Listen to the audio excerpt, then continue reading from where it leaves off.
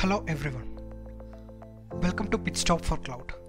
In this video we are going to discuss about file store service in GCP. Let's begin.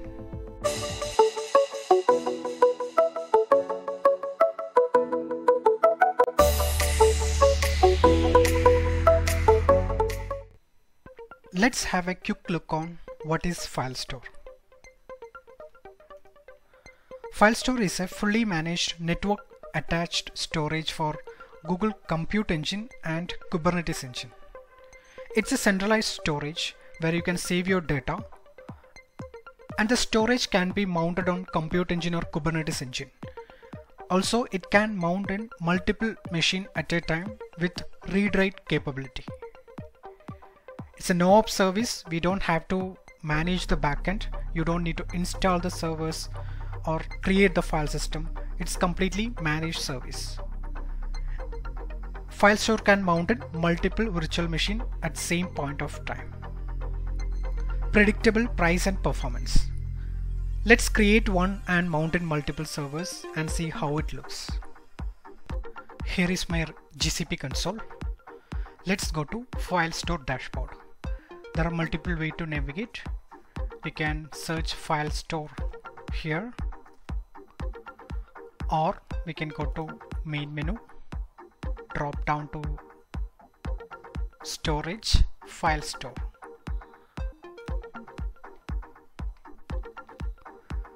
Here is my file store dashboard.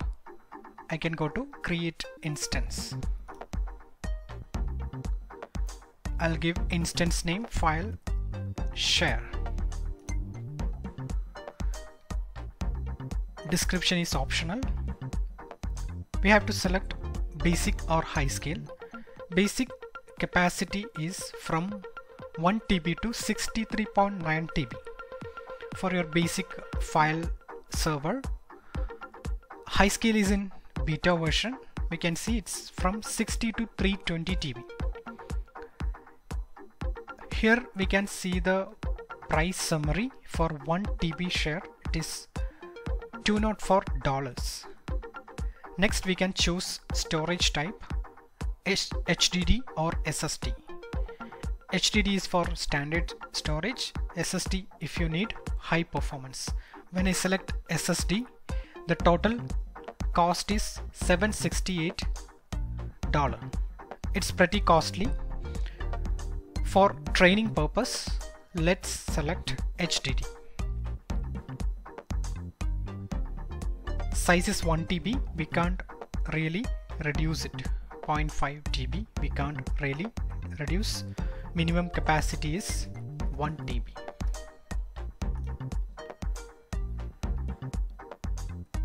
We can select regions. Different regions depends on your requirement. We can select. It's always good to choose the region where your compute engine instance or your Kubernetes engine instance located. I'll go with the default. Under VPC network, here we can choose VPC network. This also I'll go with the default, and always we should choose the VPC where your compute resources are located. We can choose the allocated IP ranges. Here we can choose the file share name. We chose file name of your instance, and here we are choosing name of your file share. Grant access to all clients on VPC, or you can restrict the access to some of the IP ranges. You can click here and IP ranges you can give so that only those instances can be accessed. Here I'll mention grant access to all clients on VPC network. Let me create this. Click on create. I can see the cost. Let me walk through what all I selected. HDD 1 TB size, US Central 1 region, default VPC. Let me create it.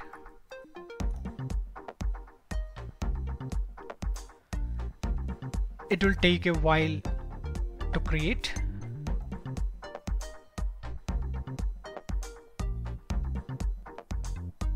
file store instance is ready. we can see the name file share which we have given. Let's go inside and see. File share. Here is the share path with the IP address. /data we have given. VPC network default, capacity, basic HTTP and location. Now next task is to mount this file share on Compute Engine VM or Kubernetes.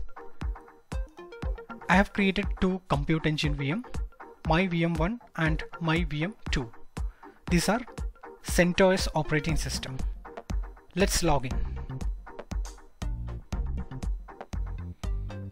Here is my VM1.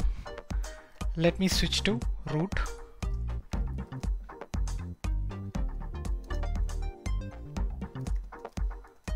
I logged in as root user. Let me check the current file system structure.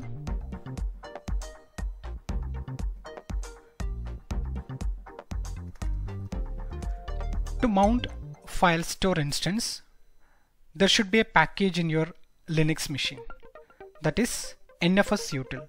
We have to install nfs-utils.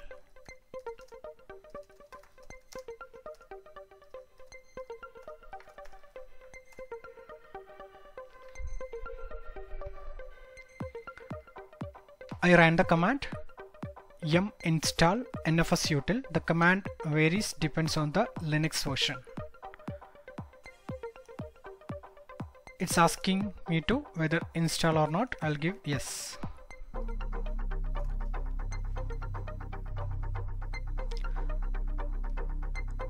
I have installed nfs-utils on my VM1. Let me do the same on my VM2 as well. This is my VM2. I will switch to root user.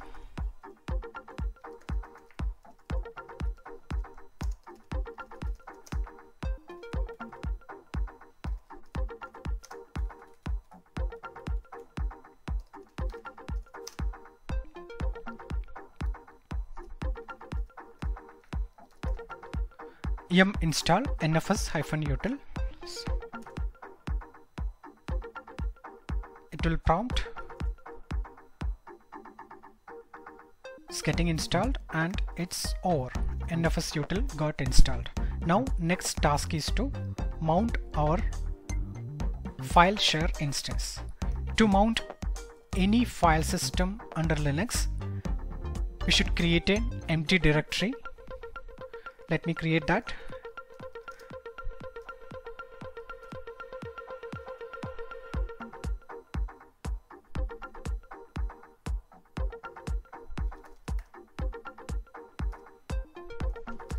Have given the name mkdir filestore-data.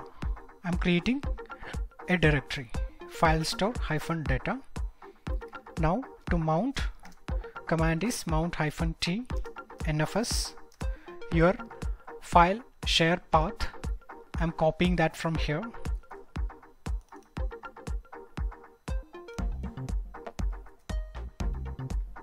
I'll paste it.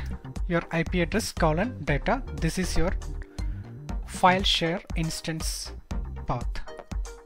I'll give file store-data. That's my mount point.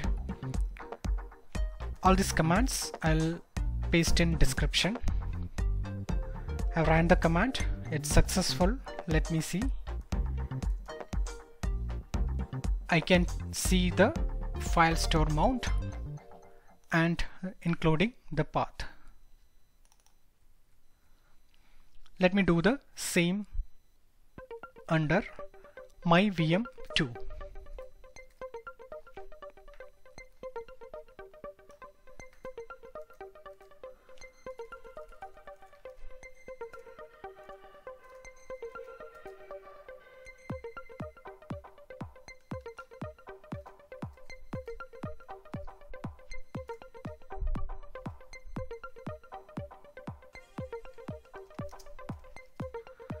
We can see the same share got mounted on both the machine.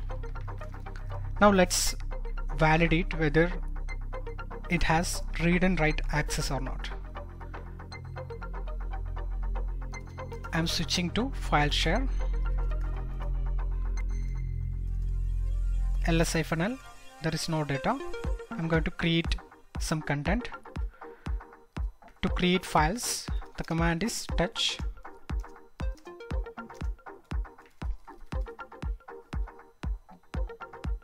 To create data, I am giving file1, file2. I'm creating 2 empty files. It got created 2 files, which means I have read and write access. I did that under my VM2. Let me go to my VM1.